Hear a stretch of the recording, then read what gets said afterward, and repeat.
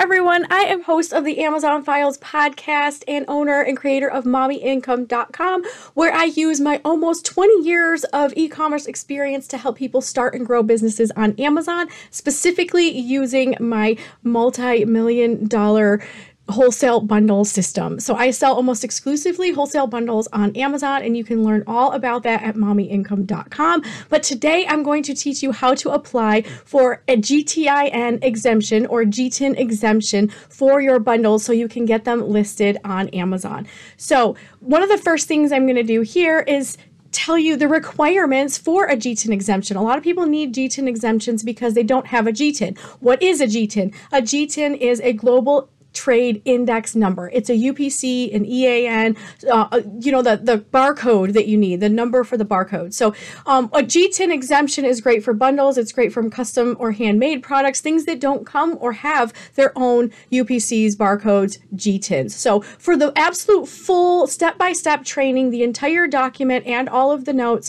go to mommyincome.com/GTIN help. And that's where you're going to get this full entire step-by-step training. So this is just a snippet of it showing you the exact process for GTIN exemptions. So here's what we're going to do. We're going to go through to how to apply for a GTIN exemption and what are the requirements in order to get accepted with your GTIN exemption. So the first thing that you need to do is you need to your brand needs to be approved before you file for a GTIN.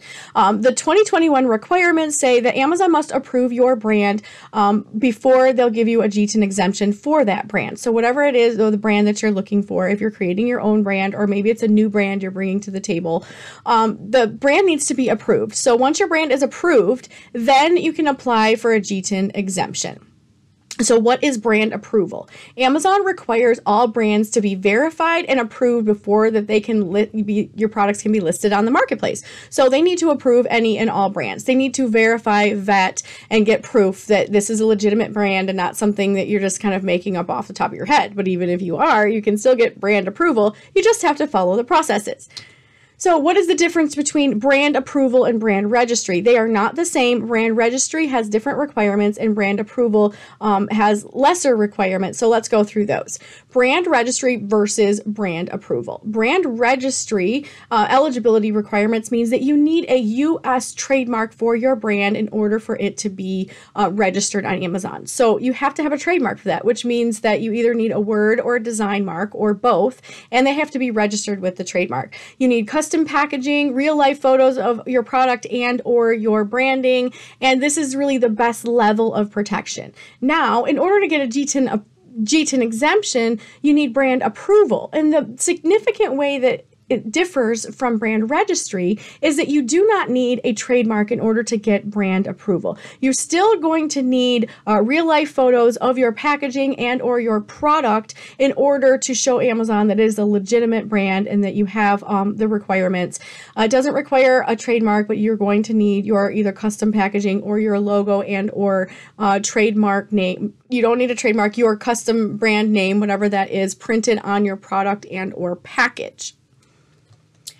So once you have your brand approval by Amazon, you're ready to apply for your GTIN exemption. Again, visit mommyincome.com/GTIN help for the full step-by-step training for this. It talks about the brand approval, how you get your brand approval, and then how you're able to then follow the next steps for this GTIN exemption. So once you have your brand approval, you're ready for GTIN exemption. When you're applying, you need to choose the category of your products, and you must type the brand exactly how you filed it for your brand approval. If it is not typed exactly, I'm talking about same caps or same special characters, whatever that is, it needs to be identical. Otherwise, you will not be approved for your GTIN. So once you have done that and you see this screen here, then you're going to click check for eligibility, which then the following screen will appear and you'll see it'll say continue to submit proof. It says that you're eligible. This means that you did submit your brand approval. They did approve your brand, so now you're filing for your GTIN exemption.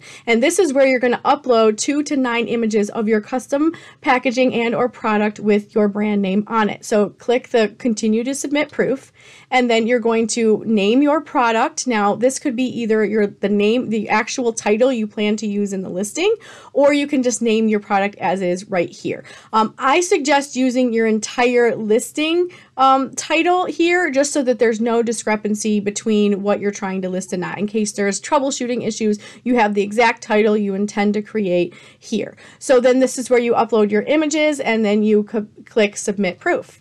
And that's really all that it takes right now. The application will be complete, and you can check 24 to 48 hours for review. In order to find out if your GTIN has been approved, you should be getting an email from Amazon. But if you don't, go to the Add a Product page and then scroll all the way down to the bottom and say check a GTIN exemption eligibility or requests. And at that point, it will show you whether or not you've been approved or it's still under review. Again, for the complete training for brand approval and how you file for that and all the step-by-steps, I've got this free training for you, mommyincome.com/GTIN help, and that will give you the entire training. So this is just a snippet of it. If you want the complete free training, go to mommyincome.com/GTIN help. I hope this helps. We'll see you guys next time.